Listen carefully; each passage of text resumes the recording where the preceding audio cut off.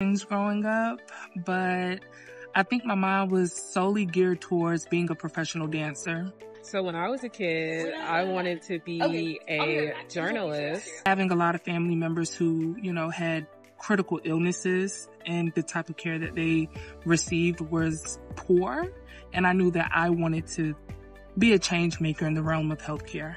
Around a lot of medical professionals, and that actually sparked my interest to become a nurse. Nursing gave me that calling over my life.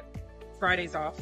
It's an accelerated program, so we do have a lot of work to do. So I feel like that what is a 3-day weekend actually is a time to allow us to reset, to come back on Monday refreshed. Being able to foster professional relationships and personal relationships with my professor. Coming into this program, I had no idea what I was getting myself into. I was nervous, I was scared, but they're very patient, they're very kind, and they cater to my needs.